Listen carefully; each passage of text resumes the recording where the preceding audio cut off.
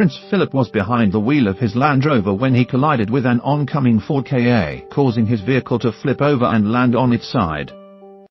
While the Queen sent Ms Fairweather a message, there has since been no word from 97-year-old Prince Philip. Inside the Ka were a mother and her 9-month-old baby, as well as Ms Fairweather. But celebrity lawyer Nick Freeman said there is no requirement for the Queen's husband to say anything whilst an investigation is ongoing, and an apology could be seen as admitting he's guilty.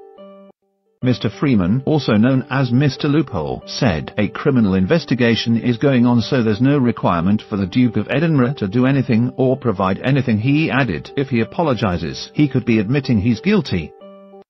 Meanwhile, Ms Fairweather, 46, who suffered the broken wrist, said she is lucky to be alive and expressed her disappointment that she has not received a direct apology from the Duke. Instead, the Queen passed on her warmest good wishes to Ms Fairweather via a voicemail left by a trusted royal aide. Speaking to the Sunday Mirror, the 46-year-old thanked Her Majesty for initiating the sympathy message and said the door is open for the Duke to reach out.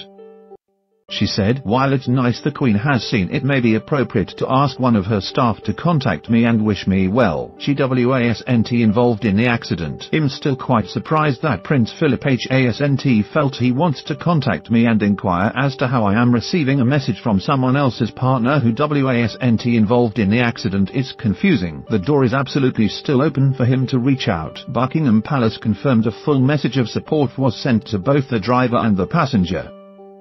However, Mr. Freeman said it is not uncommon for people not to apologise and said the Duke should keep his own counsel. The top lawyer added Prince Philip has 3 options available to him, including admitting if he was at fault or not. He added, the Duke has 3 options: wait and see what happens with the investigation, grab the nettle and cough up to what he'd done and offer to surrender his licence, or he can attempt to get round it.